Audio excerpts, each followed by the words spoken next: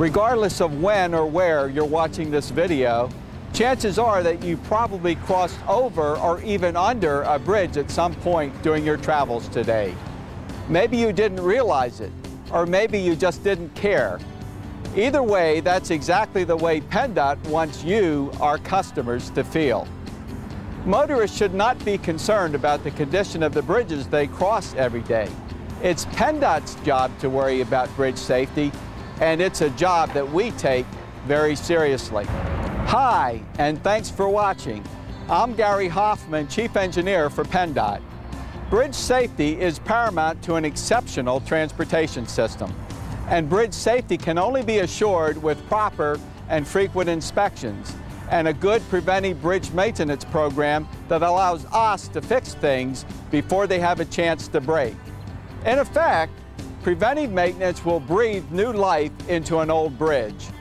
By performing the right treatment at the right time on the right bridge, we can in effect turn back the clock on a bridge's life and extend the overall performance life for a relatively small investment.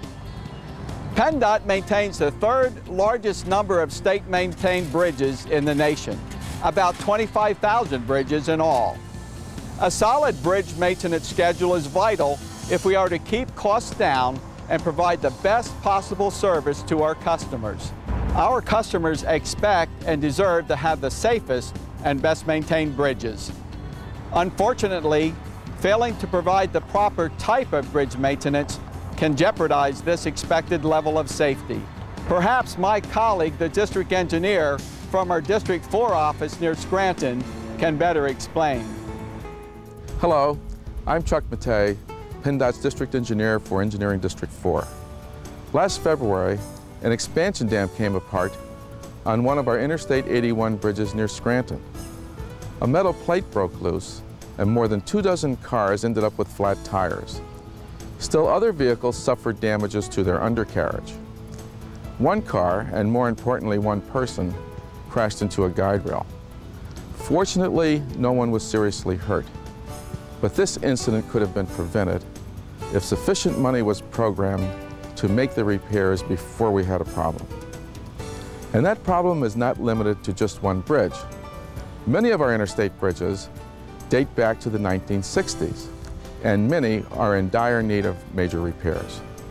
Without the proper funding, the near disaster we had on Interstate 81 near Scranton could happen again, and perhaps with more grim consequences. Bridge maintenance and preservation work is intended to preserve and extend the useful life of a bridge for a significant period of time without involving major component replacement or rehabilitation, and more importantly, preserve our customers' expected level of safety. Basically, we define preventive maintenance as the planned strategy of cost-effective treatments applied to preserve our bridges. In essence, it means performing the proper maintenance activities to our bridges at the proper time. Our bridge engineers have learned through countless years of expertise and research that certain preservation and maintenance activities performed properly and at the right time will extend the lives of our bridges. In other words, spending a relatively small amount of money today will save us large amounts of money tomorrow. It's sort of like owning a car. Make the small investments in maintenance to make it last longer, or plan on buying a new car every 3 years. Although we spend about $300 million on about 250 bridge projects every year, we simply cannot afford to buy new bridges whenever they start to show their age.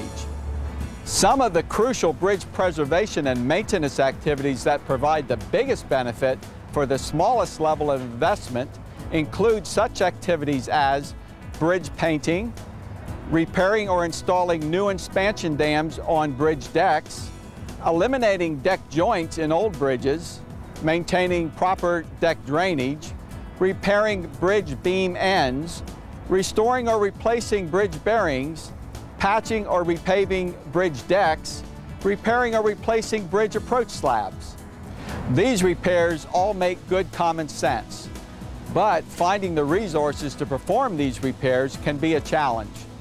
Even more challenging is the fact that too frequently, bridge maintenance is put on the back burner in exchange for more noticeable improvements like a new pavement. Unfortunately, deferring good bridge maintenance practices for other improvements is a recipe for disaster. Regardless of how smooth a new road feels or how good it looks, it is only as good as the bridge that will eventually carry it. To maintain public safety, to move commerce unimpeded, and to keep a good inventory of bridge conditions across the state, PennDOT thoroughly inspects all of its bridges at least once every 2 years. PennDOT has a team of 50 certified bridge safety inspectors who, combined with consultants, thoroughly inspect over half of the state's bridges every year. To facilitate these inspections, PennDOT has a fleet of 6 truck-mounted bridge inspection cranes deployed in 6 strategic locations across the state, including Harrisburg, Allentown, Montoursville, Butler, Pittsburgh, and Uniontown. Good bridge management starts with good bridge condition information. All of our bridge inspection data is stored in a bridge management system.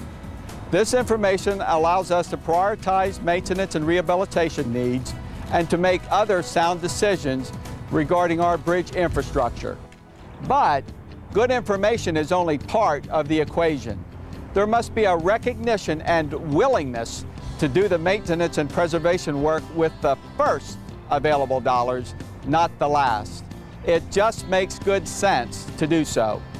I'm confident that increased levels of bridge preservation, coupled with a sustained high level of investment, and with maintenance first as our underlying philosophy, Pennsylvania's bridges will be able to meet the needs of our customers today and in the years ahead.